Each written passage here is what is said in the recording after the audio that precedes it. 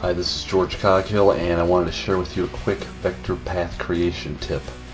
And this is a way to get real smooth curves in between anchor handles instead of dropping the point, dragging your curve out, dragging the curve, then going back and fixing it. I'm going to show you a way to do this on the fly. It'll make everything a lot smoother and a lot easier. You'll see what I'm doing here. I'm treating this line here as one object here. So this V shape here, this sideways V, is one object. So I'm starting here, coming around, back to here, and then there's this shape.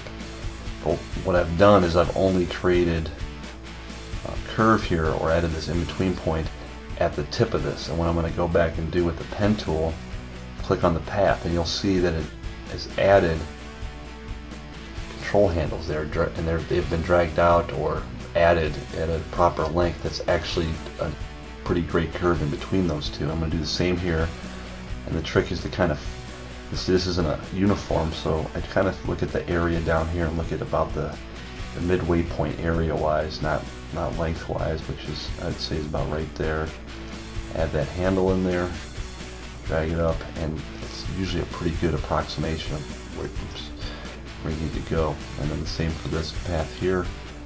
Follow this down where it's going to end. I'll close it off, then I'll go back here,